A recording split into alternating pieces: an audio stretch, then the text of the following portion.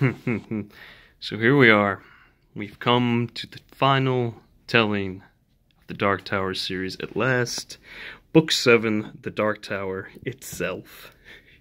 Are you excited? I sure am. Because it's finally happened. The Tower. Dun dun dun! Where should I go?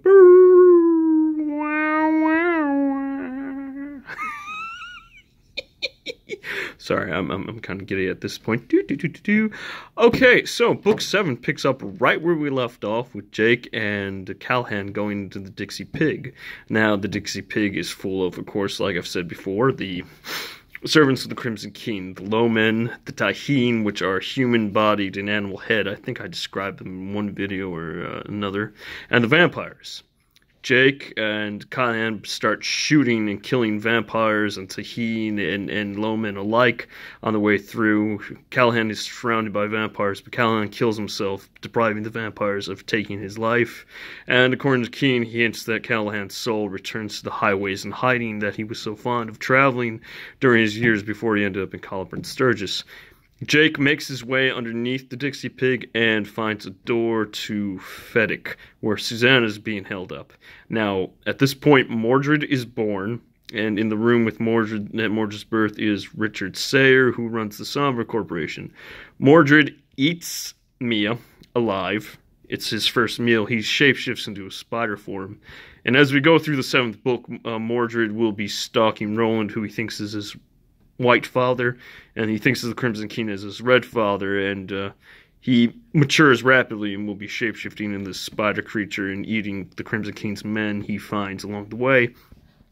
So Susanna manages to get a gun. She kills Sayre, kills Sayre's henchmen, and only wings Mordred. Mordred skulls free away, and Jake and Susanna are reunited through the Feddick door. While this is going on, John Collum, who Eddie and Roland met in 1979, gives them a lift back to New York at the Dixie Pig. They go into the Dixie Pig themselves, find the door through under the Dixie. Yep. That's all, folks. No, it's not. Under the Dixie Pig, and are reunited with Susanna, Jake, and the quartet is once again reunited for a while. Stuff. Also, as a bonus, and what I always thought was unfortunate is Roland and Walter, round of flag, Walter, Martin Broadcloak, the Man in Black, they never have a true final confrontation, and to me that was always kind of a disappointment, because Mordred basically takes control of Walter's mind and makes Walter gouge out his own eyes and rip out his own tongue to feed them to him. And then Mordred, why Flag is blind and speechless, Mordred morphs into a spider and eats Flag. And the way Roland knows his longtime enemy is dead, they find a chair in Feddick Castle that has a tarot card on it, and Roland also instinctively through Ka or his Kef, or however you want to call it, knows that his longtime nemesis is dead. And see, me, I would have always had Flag and Roland have a final, hand-to-hand, type winner-takes-all combat. But I'm not Stephen King, and Gan didn't speak through me to write these books as a medium. So, we move on. Their next point in the quest is to get to Algo where the Breakers live. The Breakers are psychics collected by the Crimson King to break and destroy the beams. Once all the beams are broken, those Earths no longer exist on them. And once all the beams are broken, the tower falls, and the Toadash darkness, where all the demons and monsters live, will be released. I probably said that in a video too. The thing is with breaking is it's addictive, according to Keen. It's like a drug. It feels good to break, and that's why the Breakers do it. They're addicts. They're junkies. Now, Roland meets up with two very powerful breakers. Ted Brodigan from the book Hearts in Atlantis, the Lowmen with yellow coats, and Dink Earnshaw from the short story Everything's Eventual. He also is reunited with Shimi from the Dark Tower 4. Shimi apparently was he could psychically teleport and became a breaker, and was captured and became a breaker. So with the help of Ted, Shimi, and Dink Earnshaw, the quartet breaks in Algo Santo. Gunfire ensues. Finley Ortega and the warden who run Algo Santo are killed. Dead. Well, not right away. Eddie kills Finley Ortega, and as he goes to kill the warden who's mortally wounded, the warden has a gun. He shoots Eddie right here in the head.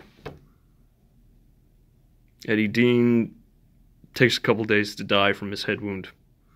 But Eddie warns Roland and the rest of the quartet before he dies to beware of Dandolo and the White Plains of Empathica.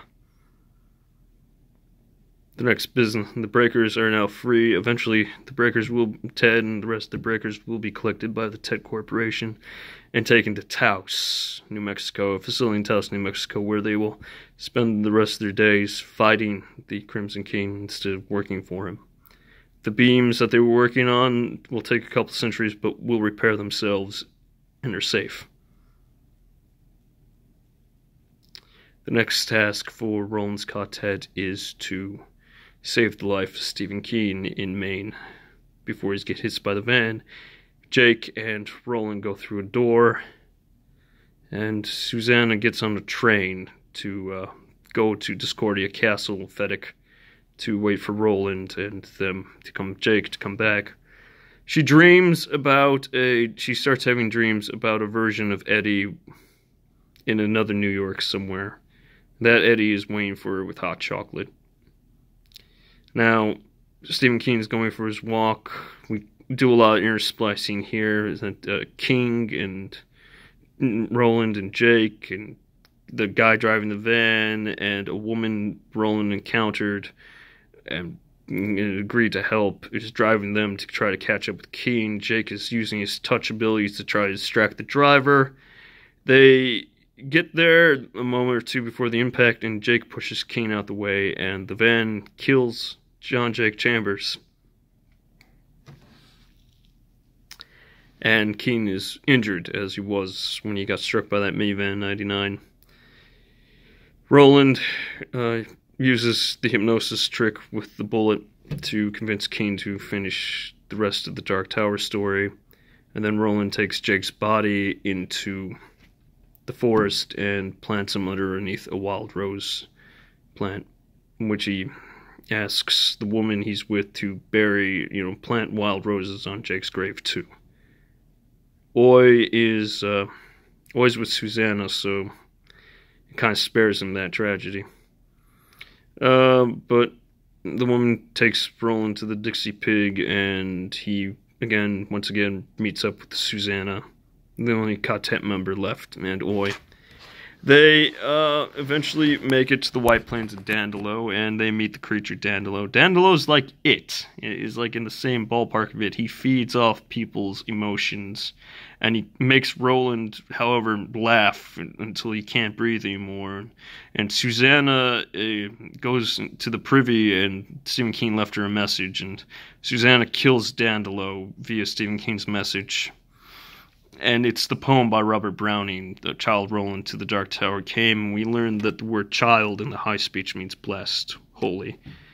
So they go down in the basement, they find Patrick Danville from the book Insomnia, waiting in the basement.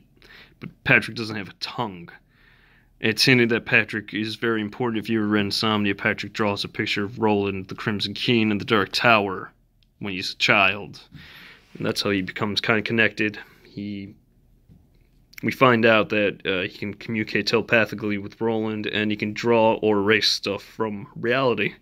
That's a pretty neat trick.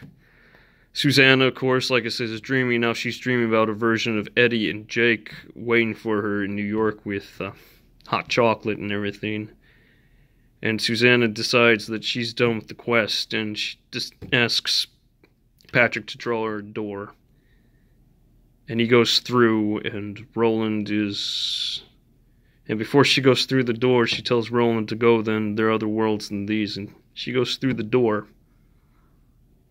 And on the other side of the door, she has Roland's other gun. She looks at it, but the barrel's clogged. She thinks the thing will never fire, like a costume prop. She throws Roland's gun away and meets that version of Eddie. And that version of Eddie has been having dreams of her. And he has hot chocolate, just like in the dream. And Eddie wants this version of Eddie wants Susanna to meet his brother. But his brother's not Henry, who she thinks is her brother in this. His brother in this reality is Jake. And we leave Susanna there in this alternate New York with Jake and Eddie. Roland is beside himself. He actually sits down and weeps at the door after Susanna goes through. Always beside himself too. So on that night, as they close to Can-No-Ray, which is the Redfield Nun, the Redfield Roses where Roland and the tower exist, Mordred makes his final move for his white father's life. He kills Oy, impaling Oy on a tree, and Roland ends Mordred's life with his gun. They make it to Can-No-Ray, him and Patrick, where the Crimson King is taking up residence within the tower, but he can't go up any higher than where he's at because he's not meant to be in the tower.